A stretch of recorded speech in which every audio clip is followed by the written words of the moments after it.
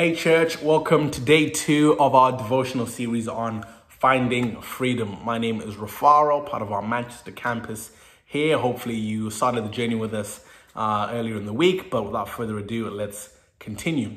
So yesterday we looked at understanding that, salvation is the start line, and salvation comes from the love of God. It's an abundance of love. John 3:16, for God so loved the world that he sent his only begotten son. And with the salvation that Jesus brings is actually freedom as well. And that comes from Galatians 5 verse 3. It was for freedom that Christ set us free.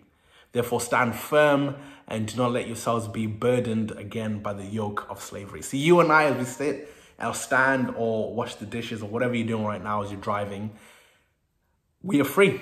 We have been set free. But the reality is we don't always live free.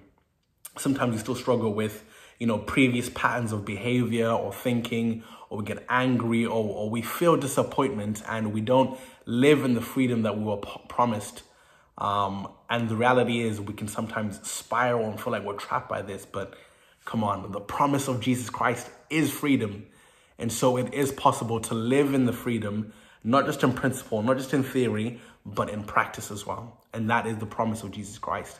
In fact, he says, cast off your burdens onto me and I'll give you my yoke and my burdens, which are light and easy to carry.